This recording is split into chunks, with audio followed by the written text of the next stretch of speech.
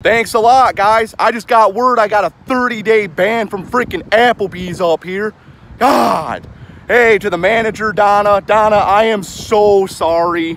I had no idea it got that insane last night, and you do not deserve this. You're trying to run a restaurant. I get that, dude. It's just like Applebee's is my favorite bar, and like if I don't have Applebee's to go to, where am I gonna get drunk at?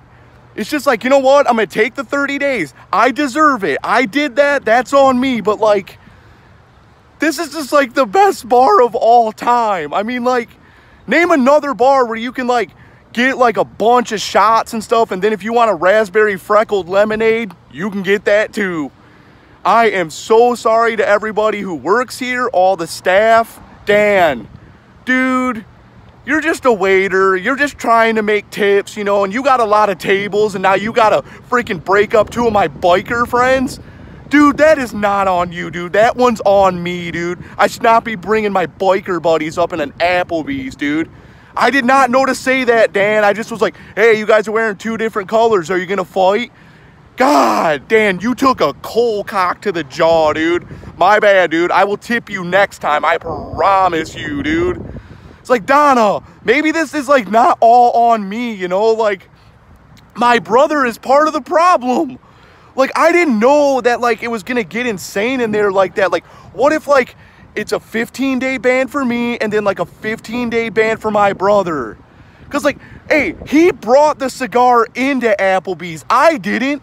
God, my brother's an idiot, dude. Freaking lighting up a cigar in an Applebee's, dude.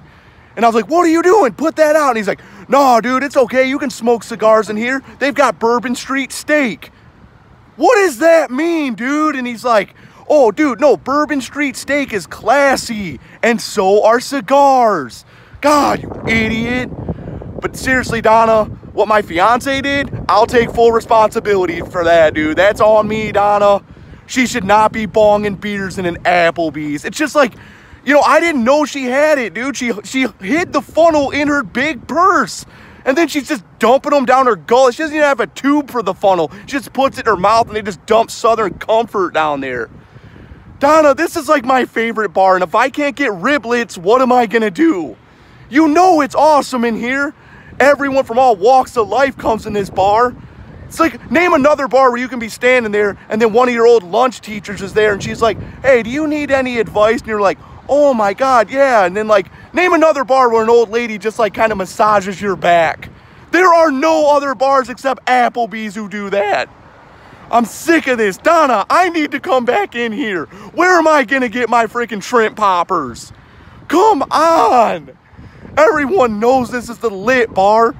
God, you can be standing here, anyone walks in and goes, hey, what are you doing here? And you just get to go, eating good in the neighborhood. And everybody cracks up at that. Seriously, I'm gonna take my bandana, but like, it's not right. And when I come back into this Applebee's one day, I am gonna get drunk because everybody knows Applebee's is the most lit bar. Love you guys.